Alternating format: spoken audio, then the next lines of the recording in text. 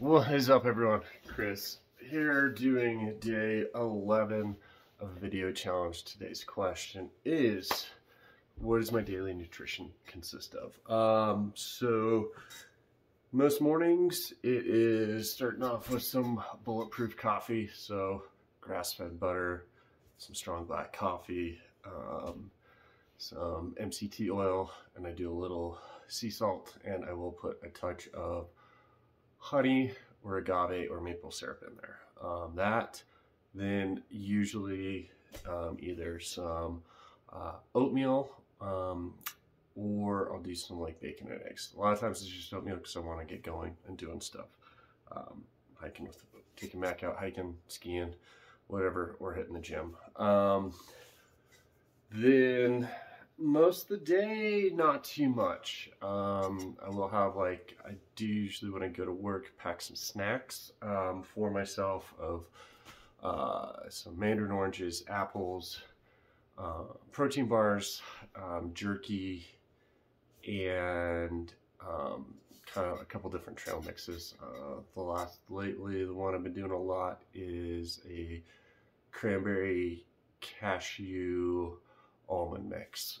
So trying to stay away from the like mountain trail mixes that got lots of M&Ms and all that kind of stuff in them. And then it's usually just one big kind of dinner evening meal that I seem to have. That's partially too because of my years in restaurants. I kind of have a bad, weird eating habit, especially in restaurants. You just kind of graze all day long. So yeah, have that, and try and keep it pretty hearty, but also health conscious on like what I'm eating. So like this week I did a Madras curry chicken with fingerling potatoes, green beans, and trumpet mushrooms.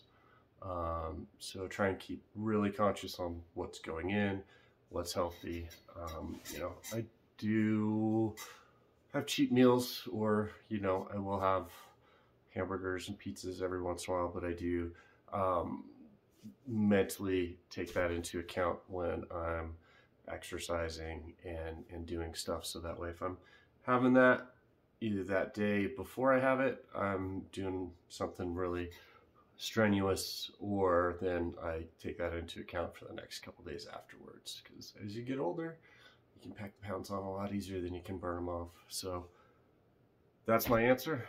Hope everyone has a wonderful day. Talk to you tomorrow.